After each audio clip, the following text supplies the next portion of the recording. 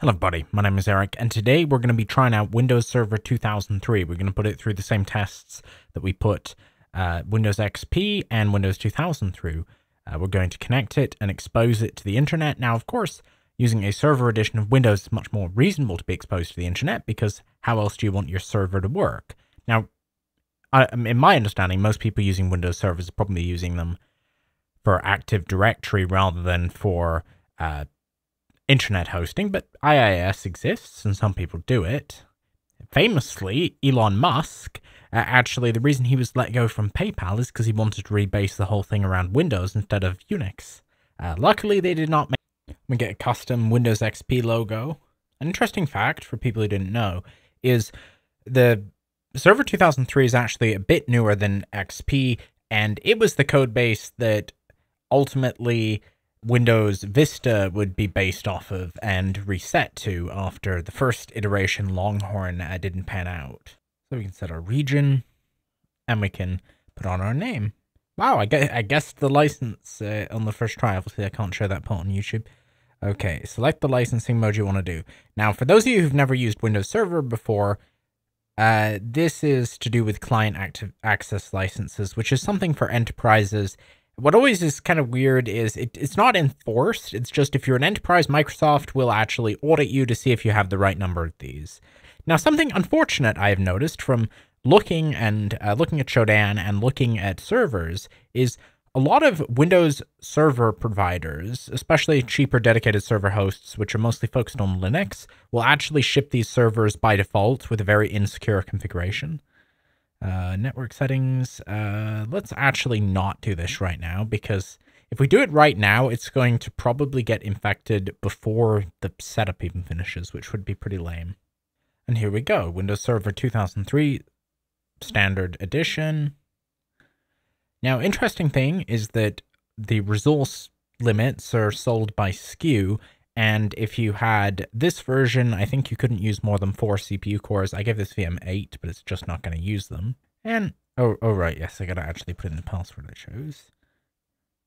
And now we're into Windows Server.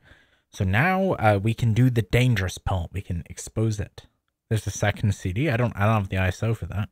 Well, I hope we don't need it. I think that's, no, maybe it isn't. I think that might be a different icon then. And we should now have internet. But we should also, by default, I think this comes with a firewall, but let's see what the Windows Server firewall settings look like. You can also run an Nmap on it from a different computer. Oh yeah, and Windows Server comes with this really weird advanced enhanced security configuration, which basically means that Internet Explorer is unusable. Let's see if we can get... Okay, but Google works, so we can confirm that it's online, but it doesn't have any exposed ports, and it doesn't respond to pings according to Nmap. Just going to try Nmapping it with PN just to validate that anything is online. Of course, given I don't have a real product here, I don't think activation is going to work, and I also don't think the servers for it are live anymore, so I think we don't need to waste time on that. So here's how you enable and disable the firewall in this version. So by default, it comes with secure firewall settings. So I'm guessing then that server hosts are probably the ones setting them to insecure if it's happening by default. But all we have to do is do this, or we could just forward some insecure ports, and that would also do it. And now this thing is no longer firewalled. And immediately, when I ran Nmap, everything was open, and it's responding to pings. So now it is just a waiting game to see who claims this free, wormable, supple little VM first. Okay, now let's see. It's been about an hour. Let's see if we've had any hits. On the I love how it looks. Oh, Conhose has already showed up.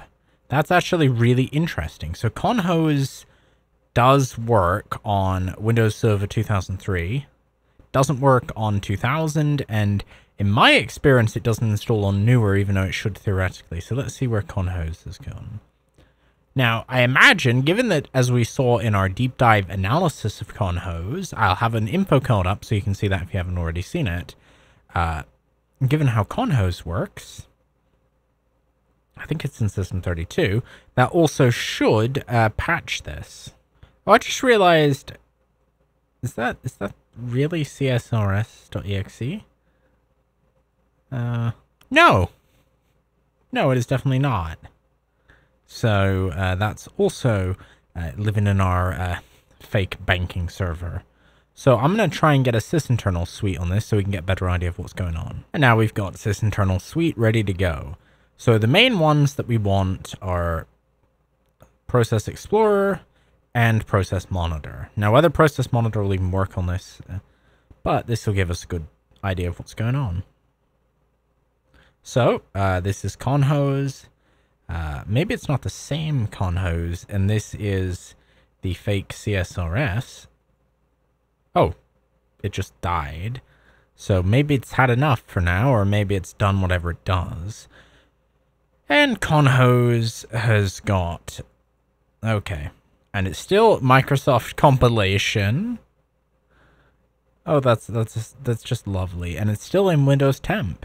So not much has changed about conhose. What's kind of interesting is that... Oh, Microl Office. Okay, this is also fake. Let's see who that's from. This kind of feels like it might be from the same...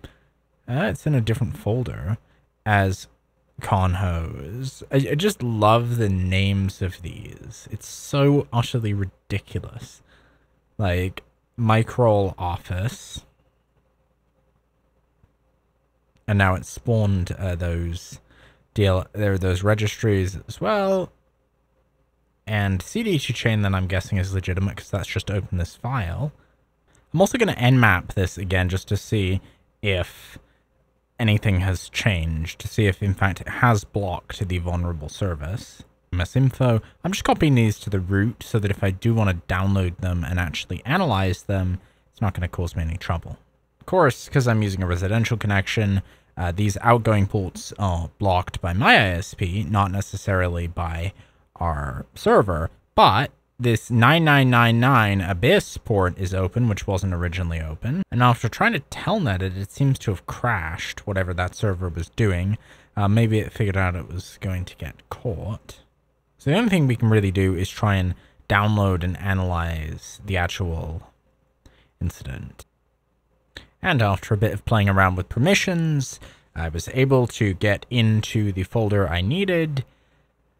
And here we go. We've got both, and then we just download these two files. Now let's try putting this CSRS file and MSInfo onto VirusTotal.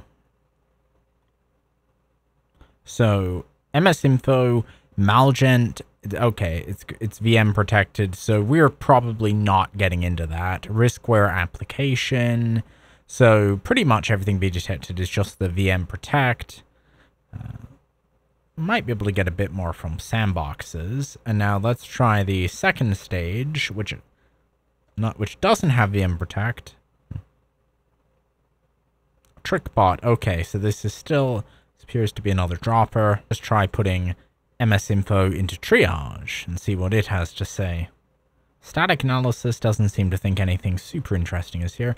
And we'll give it Windows 7 just to slightly increase the chance that it'll work. Although realistically, because Windows backwards compatibility is good, so malware forwards compatibility is usually pretty good unless you enable security features. Okay, so it would appear that the first hit, the MSInfo, is not going to run in triage. It's well protected. It's VM protected. It's probably got a lot of anti-VM. Now this one, okay, it's getting a 3 out of 10. Oh! piracy. Okay, so this is Python malware, and there's a very real chance that we can get source code. There's some sort of debug message that popped up. Well, we'll be able to see it in the replay.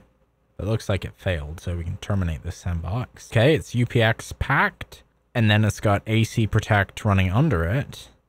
Okay, so they're probably not getting source code, but yeah, it's got some really old Python in there. But it seems like either it doesn't work on this version of Windows or it's detecting the sandbox, and it doesn't seem to be network-based. So I'm not going to be able to really use my usual tools. But I'm going to assume that this is pretty similar, maybe a bit more advanced than conhose, but it's doing roughly the same thing. It might steal files, but really the main focus of these is to build some sort of botnet, which is why for these videos I never leave the VM running longer than I need to. So that is going to be all for this video. Please leave a like if you enjoyed it, and you can also leave a comment and subscribe. And of course, at least a few people are going to comment about how I somehow faked this one too, like they did for the other two. So if you're one of those people, go ahead. And if you see any of those people, please feel free to make fun of them. That's all for now. Bye.